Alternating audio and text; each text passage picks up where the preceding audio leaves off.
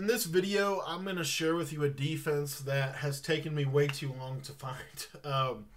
A defense that is going to help you guard bunch tight end. A defense that's going to help you guard any formation where the quarterback's goal is to scramble out of the pocket, escape artists, all that. This is probably my favorite defense for escape artists yet. And I'm really excited to share it with you in this video because it's a real subtle tip. But I think it's something that is super, super practical, super valuable. And honestly, the beauty of this is that it's really not that hard to set up, which is something that makes this really good. Now, you're going to get an instant sack if they run PA boot over. Just throwing that out there right out of the gate. Now, if you're new to the channel, like I said, hit the sub button. We upload new videos every single day that can help you become a better Madden player. Hit the channel. Also, today we're talking about nickel triple. You guys know I love nickel triple. I've also got ebooks on 335 will, 335 wide, 245 odd, 335 odd. I've got 14 offensive, defensive ebooks this year. If you want to get all of them for one price, join the Patreon. There'll be a link in the description if you want to sign up for that. It gives you in-depth breakdowns, written setups, all that stuff out of all these ebooks. Now, today I'm going to be giving you just a simple concept that you can use to contain, and it comes to us out of the nickel triple cover 3 sky. Now, you can find the nickel triple in the Chicago Bears defensive playbook, and we're going to go PA boot over. Now, here's the problem. Here's the problem, if you don't already know, with PA boot over. So I'm going to hit contain. I'm containing my edge. You see the contains. All you do is you slide your line to the right, you block the tight end, and the contains don't do anything. And now I can roll out, pretty much have all day, and then I can either throw my crosser, I can throw my post, like everything's open at that point. Okay? Ironically, this defense and how you set this up is fairly simple. And I actually like to go ahead and leave these outside thirds a little bit backed off. And what I'm going to do is I'm going to bring this guy down in the box. Now, when I bring this guy down in the box, I'm going to put this guy into a third. So as you see right here, he's going to go into a third. And then I like to go ahead and honestly just hit protect the sticks. That's going to help with bombs. Another reason why I like to do that is if I shade coverage down and then I protect the sticks, it's going to give me kind of 10-yard flat. So I'm going to do pretty good against slants and some of the crossers that are in this formation.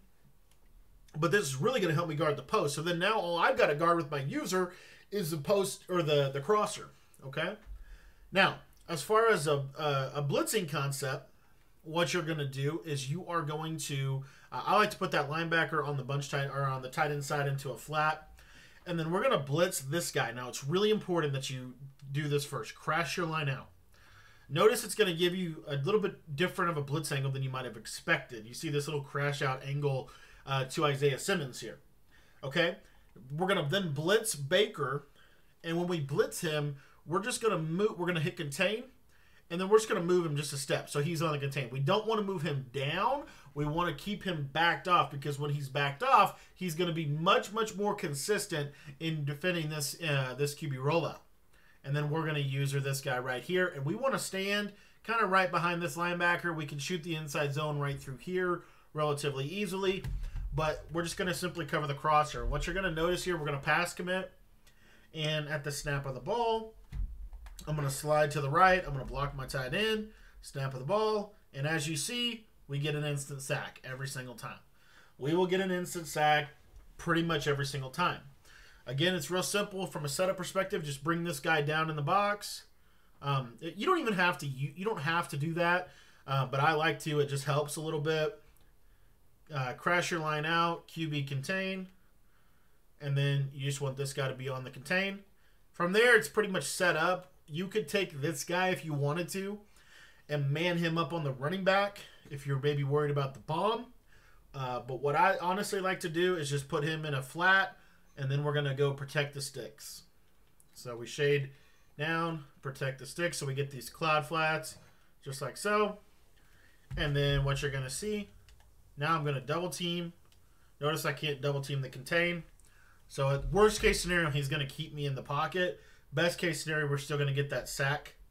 So snap of the ball, come down, and as you see, contain comes completely free before they can even move, and it's a sack every single time.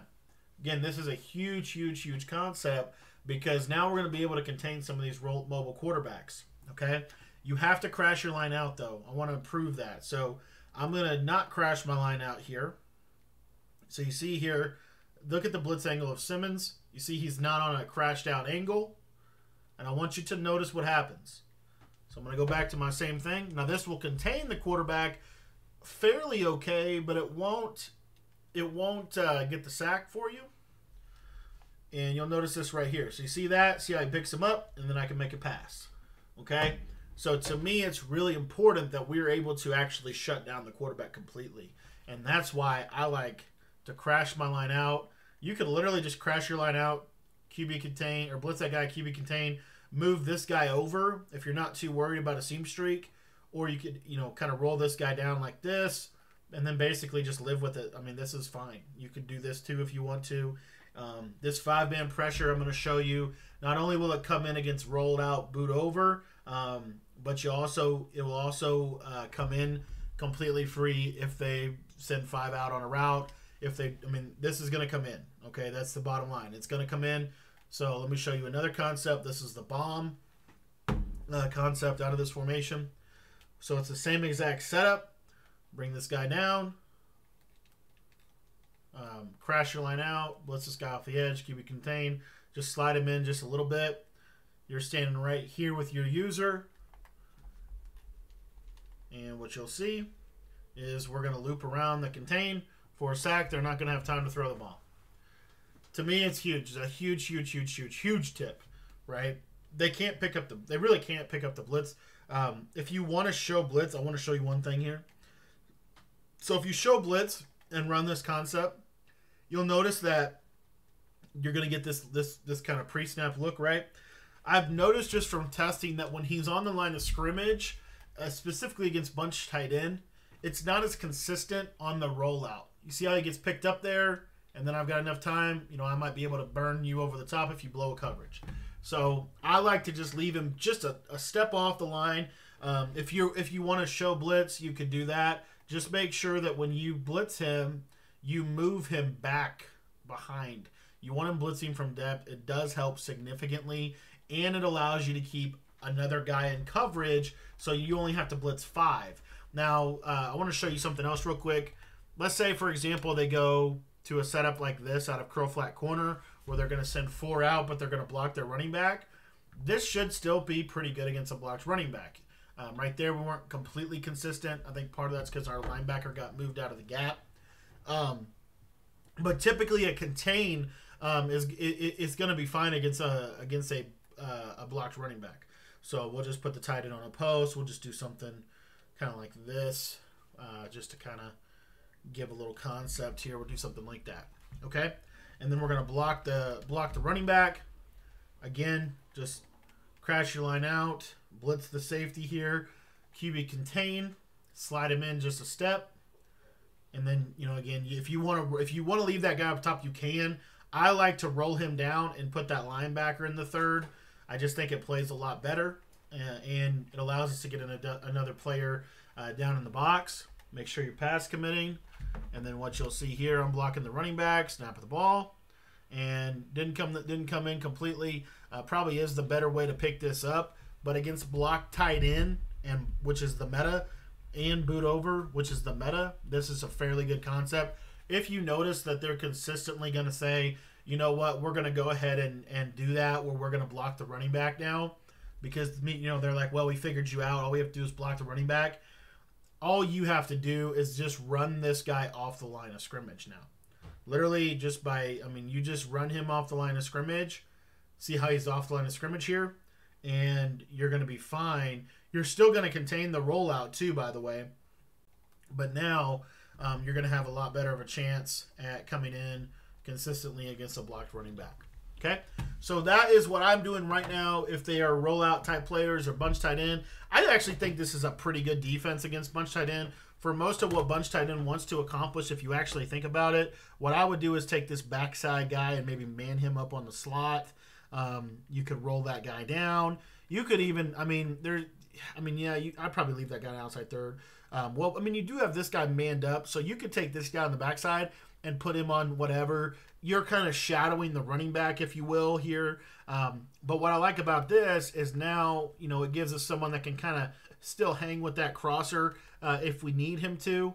And then we also have, kind of our zones over here.